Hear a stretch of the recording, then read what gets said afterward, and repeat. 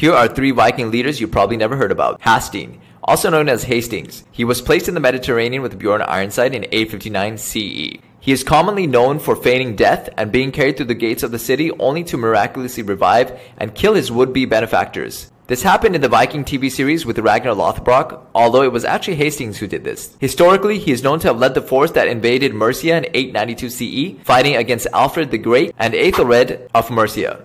Harold Fairhair. According to the stories from sources such as Harald's Saga and others, Harold Fairhair was the first king of a united Norway. His epithet is closely associated with his rise to power, as it is said that he fell in love with the Princess Gyda of Hordaland, who refused his attention. He was the father of 2 other great Viking leaders, Hakon the Good and Eric Bloodaxe. Sweyn Forkbeard. After taking the throne from his father, he consolidated Denmark's tenuous hold on Norway and became king of both countries. Wary of interference from Germany and the church at Rome, he concentrated his efforts on building the power of the church in Britain.